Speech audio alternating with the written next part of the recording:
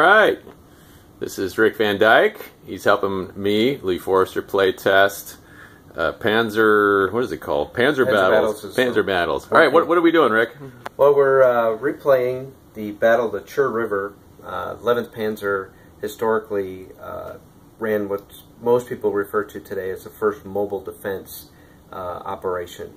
They were getting ready to relieve Stalingrad when the Soviet army attacked in the Chur River area, and basically a spoiling attack, which caused 11th Panzer to get committed to defending that front.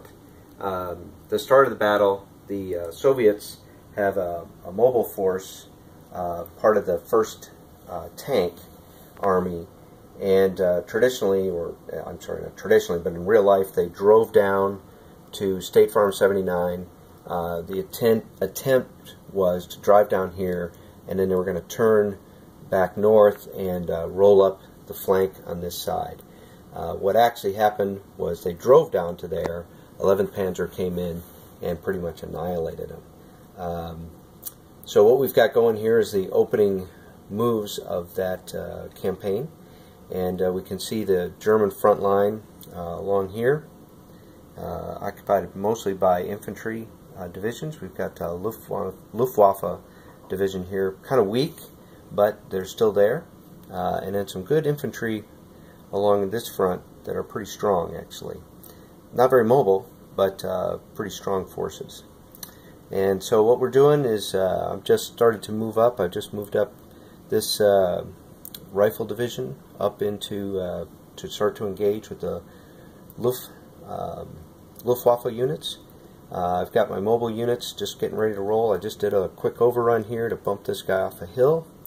And then the other thing is I've got to take this city up here, which name I can't even begin to pronounce, but there it is.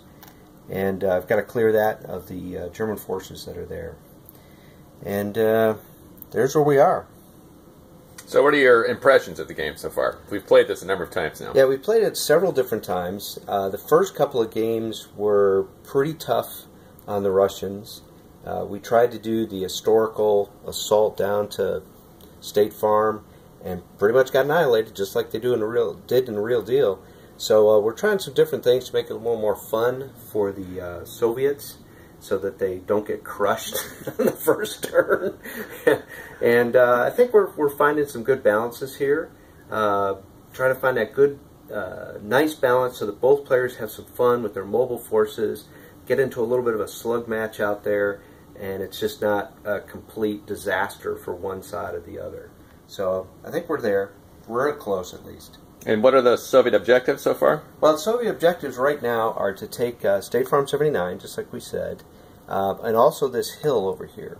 Not exactly sure what strategic importance this hill is, other than it gives the Soviet forces something else to do besides just take that hill and, of course, clear this city out back here. That's just a slugfest. There's not much German forces that are in there. They're very weak for the attack, pretty strong for defense. So it's just a matter of rooting them out, slamming them with some artillery, DG them, maybe take a step, and then just root them out with some infantry attacks. It's just a brutal little game up there. It's almost a separate game from the rest of the map, because the Chur River is impassable pretty much to everybody except for bridges, and there aren't a lot of them. There's a few around the city up here. There's a pretty long stretch here with no bridges, a couple more here, long stretch with no more. And there's a few more over here, but this is, again, the part of the map that usually doesn't get too exciting. So not a lot of terrain, as you can see. Very little forest or wooded areas. The hills are kind of important in this game. They give whoever occupies it, we're going to try this particular turn with a spotting capability around the hills, which I think is pretty cool. So it gives a little bit more fun for the artillery to be able to shoot without having to be adjacent to an enemy unit. All right, thanks, Rick. We'll keep you guys posted with more updates as we have them.